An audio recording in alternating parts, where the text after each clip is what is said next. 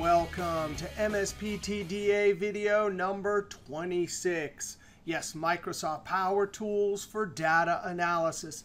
And in this video, just like last video, we're going to see how to compare budgeted amounts to actual amounts. But last video, we used Excel worksheet formulas.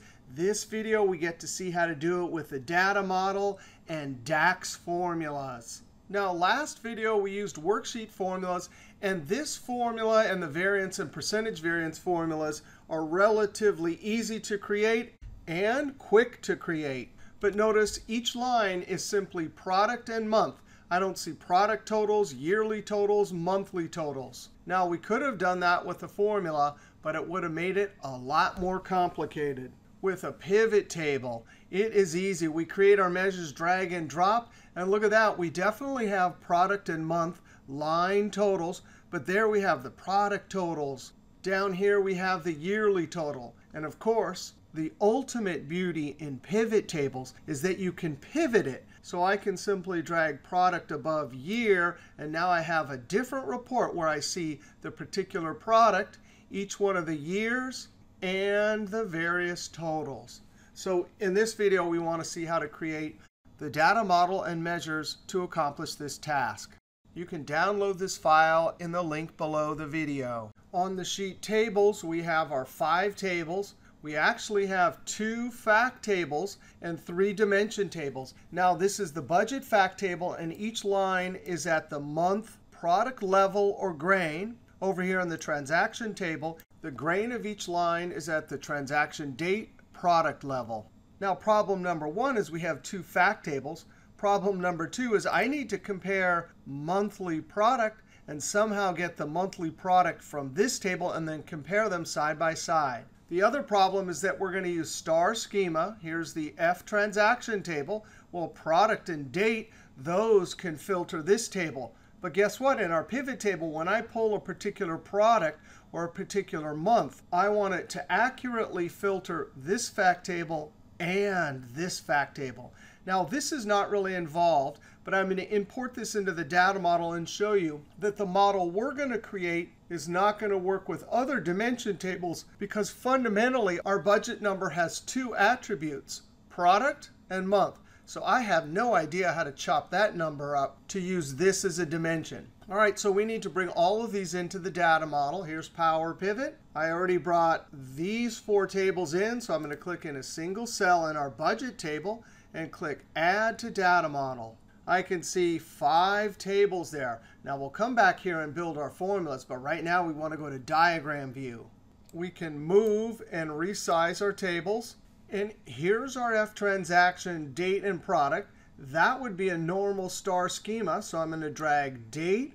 That's the one side over to the many side. We have 1 date for each row in the date table. But of course, we hope we had sales on many dates. Over here, there's a unique list of products, but I drag it over here. Hopefully, we sold many of each product. Now, both of these dimension tables, when we select product and month, will filter the F transactions down to just the actual sales. Now, how do we get product and date to filter this table? Well, product is easy. This is the one side. I can click and drag to product. Remember, on this side, there are lots of repeats. If there's 1 Aspen here, there are many Aspens here, 1 for each one of the months. So when I select product, it will correctly filter both of these tables. But what about date? This is the one side.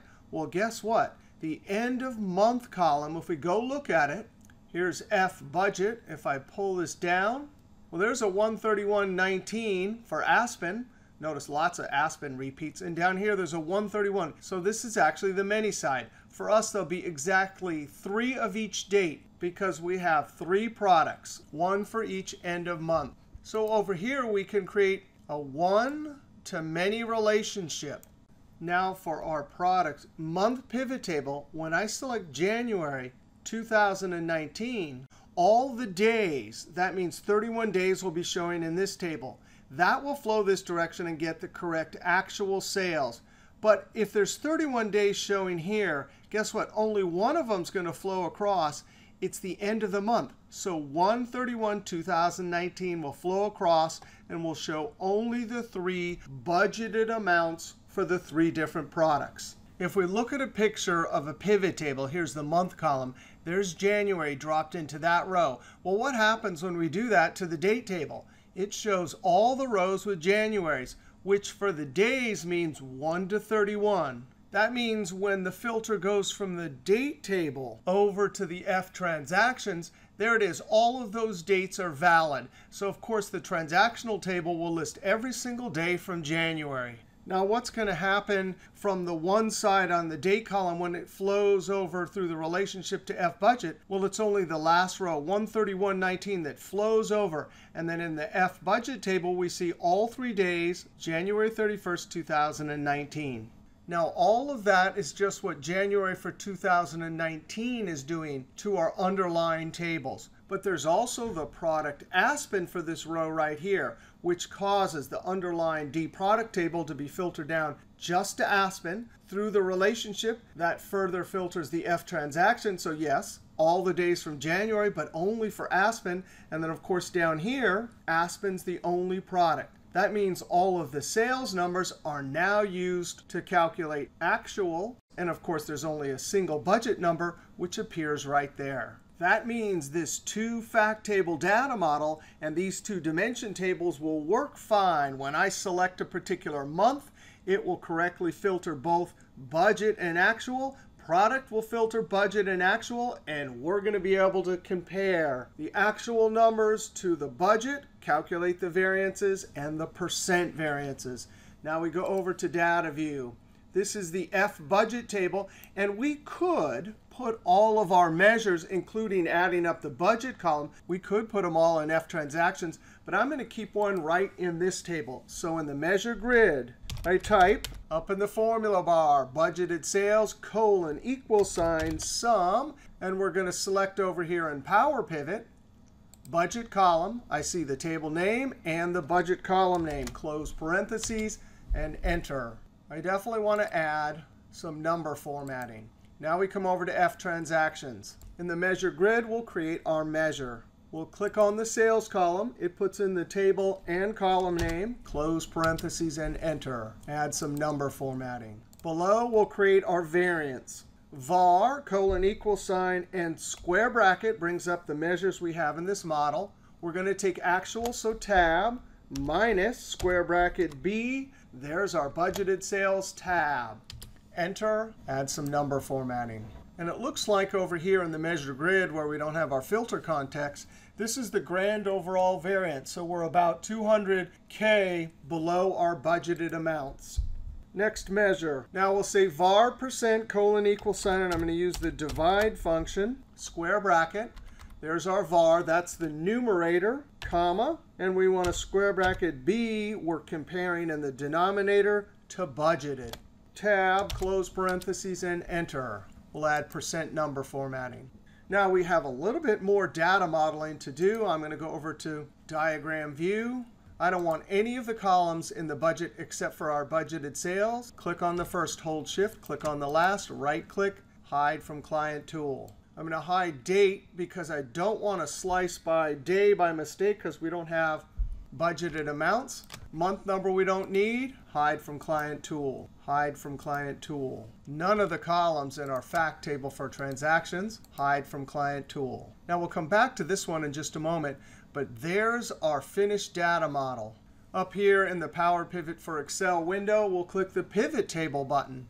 I want to put it on Existing, Collapse, B3, OK, OK. If we expand, there's our data model in the Pivot Table field list. Product down to row. Year down to rows. Month down to rows. I'm going to check actual, budgeted, variance, and % variance. And that is absolutely beautiful. If I want to see the month on top, I simply drag, and there it is. Drag it back. Now customer, I'm going to drag this over to the customers in F transaction. Because customer isn't in our budget, this is going to mess things up. If I come over to our pivot table analyze, filter group, insert slicer. Let's add customer. Well, of course, if I select a particular customer, some of the numbers will work. Well, of course, actual sales, and these are working, but mistakenly.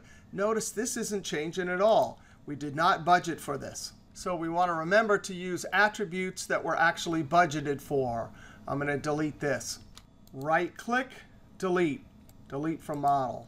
All right, so we had a little fun with data modeling, relationships, and our measures to create our budgeted actual report. All right, if you like that video, be sure to click that thumbs up, leave a comment, and subscribe, because there's lots more videos to come from Excelisfun. All right, we'll see you next MSPTDA.